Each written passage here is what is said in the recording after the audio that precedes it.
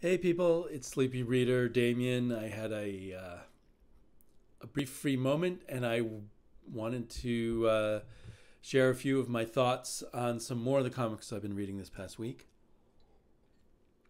I think I was particularly inspired by Tommy Gun Wizards. I read the first two issues of this new Dark Horse series, which is written by Christian Ward, who we know as an artist from the Inhumans and ODCY, Odyssey, and from he's the artist on a current Dark Horse book. What's it called? I can't remember it. It's an outer space story that was a little disappointing to me.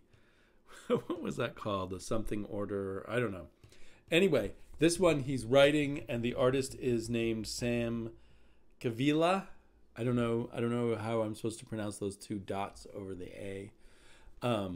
So the covers are by Christian Ward, and Sam Kavila has a kind of workman-like style that works fine, tells the story well, and it's colored by Christian Ward, and the coloring is very good. And then each issue has a very short backup story that's not really identified. It's just called Many Moons Ago. But it's very different than the main story that takes place in this alternate Prohibition Chicago with Elliot Ness and Al Capone. But this is on some other distant fantasy world, and it is drawn and written by Christian Ward. And so this, like I said, this is an alternate world where there's a form of magic called the Lick, which is kind of a weird name for magic. And I don't know if you lick it, but somehow you get it at speakeasies, and it does various things like warm your bath water or make you more muscular or what have you. But there's much more powerful practitioners of it, and it's now become prohibited, illegal. And Al Capone is the person who's dealing it out to the city of Chicago, and Elliot Ness is out to stop him. And we find out that Al Capone has a plan to sell the lick around the country through the mobs in other cities and perhaps other countries. It's really well told, really fun to read, and overall gives you a feeling of a good 1920s alternate world. Except I would say the characters curse like modern people do. And I'm seeing this over and over again. We've hit some barrier where the F word just appears in comics everywhere. And it appears in here a lot. The mother effer appears. And I just don't think they're using it the way probably people in the 1920s would. It kind of throws me out anyway. Because we don't even use the F word now the way we did when I was a kid. Where everything was F-N-A, man. That was what the teenagers said anyway. So... that jumped out at me. But otherwise, Christian Ward is a really good writer, and this is a really intriguing story. And I'm surprised. I like this better than the comic that he's not writing, that he's drawing. And some people I think it was Devin talking about Christian Ward art not quite being there. But if you see these short pieces that he's doing for this comic, the art is totally there. So maybe he has had more time to really focus and no rushing on the art in these 3 or 4 page stories that he does at the back. So I think the stories at the back are kind of a background story that's eventually going to hook up with what's going on with the Lick in our world. Very intriguing reading, a very cool comic. So I wanted to kind of highlight that. A one-shot comic that I really liked. I picked it up because of the artist. Brian Hitch did such a great job on Hawkman that he's kind of back in my mind as one of the top mainstream superhero artists. And he's the artist on this double-sized issue of Year of the Villain, which just focuses on Lex Luthor's traveling through the multiverse and meeting different versions of himself, usually killing them or capturing them or doing something to them. One of them is this young boy who seems to be traveling with him. And there's a great kind of reveal at the end. It's a really good story. I don't think I've read anything written by Jason Latour before. I know he did. Did he write Spider-Gwen? I think he did some other stuff at Marvel that I don't think I read. But I love a good multiversal story, and I get sick really fast of multiverse stories too. But this one, I really liked it, and I have no intention of reading the whole Year of the Villain storyline. I don't really understand what Year of the Villain is about, but I completely understood this and really enjoyed it. Black Hammer, Age of Doom. Did I already talk about this on another comic book thoughts? I now can't remember. I feel like I read it, about 10 days ago, but maybe I read it long. This is a great cover. This is the final story, and it wraps up kind of back where we began. And the reason for it is what bothers me. And I mentioned that, I think, when I reviewed the penultimate issue, that basically heroes and villains shouldn't exist, and we need to get rid of them, basically. And then there's balance in the universe, if I understand things correctly. But I know they plan to have a lot more Black Hammer comics, but I feel like I'm going to take a break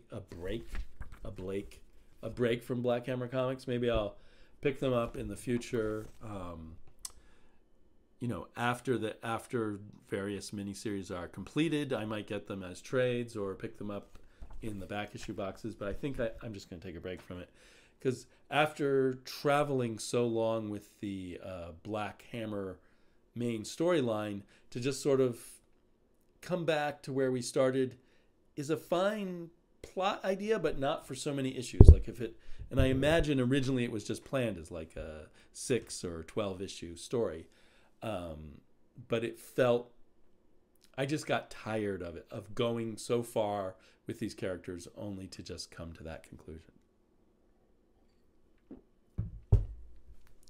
Valkyrie was literally a fun ride as we rode through different versions of hell or the afterlife with Valkyrie and Heimdall, but it didn't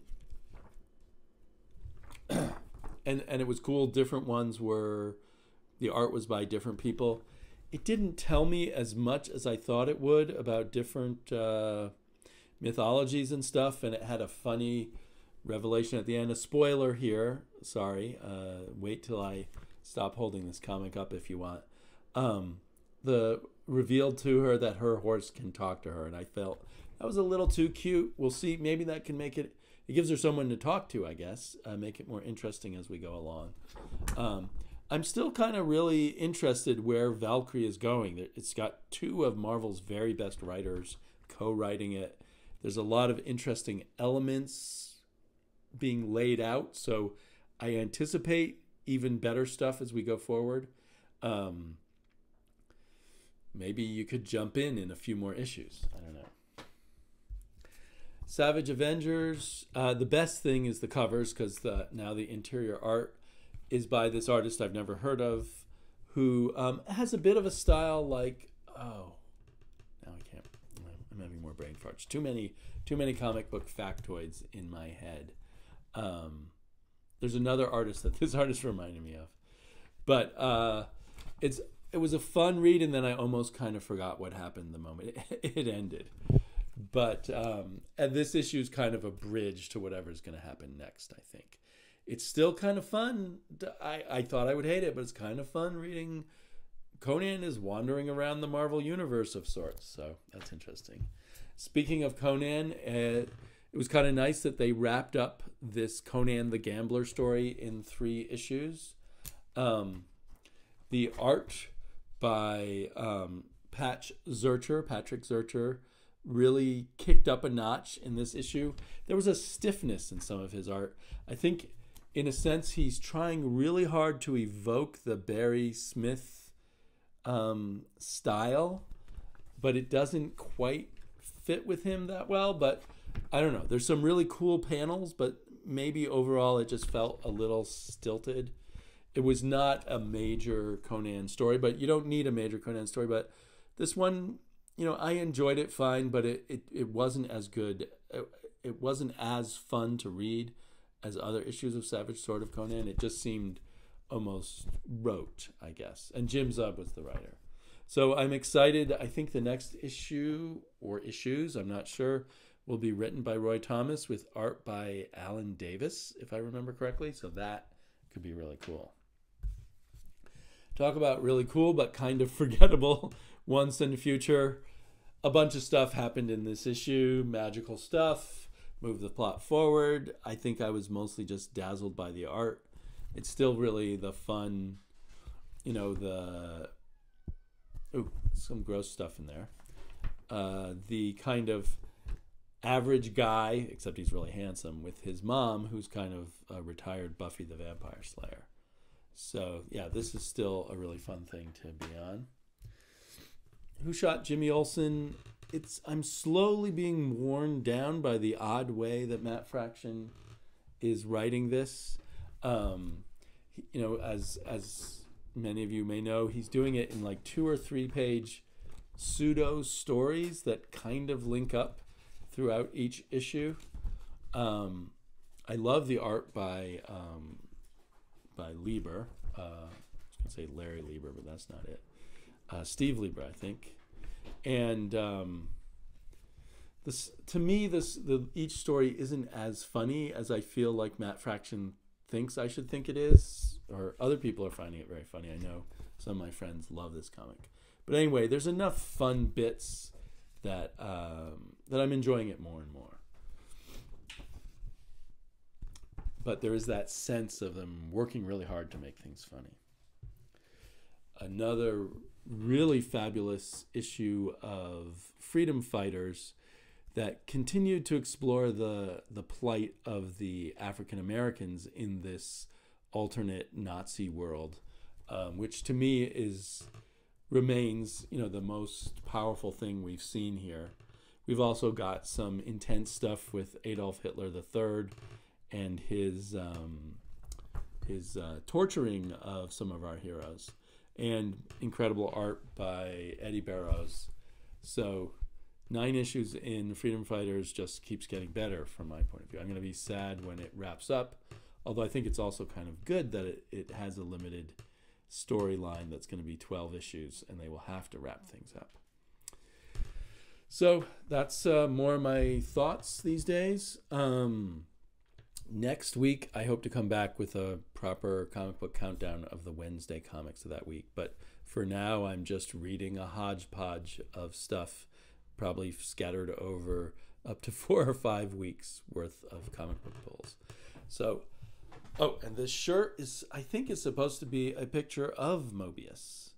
I ordered it. I was looking online for shirts that were by Mobius, but I think I ended up with a shirt that is a drawing of Mobius, and it's not signed or anything, but it kind of looks in the style of Jeff Darrow to me. But it could be someone else kind of trying to ape Mobius style and ending up with a Jeff Darrow style. Anyway, I'll talk to you all later. Bye-bye.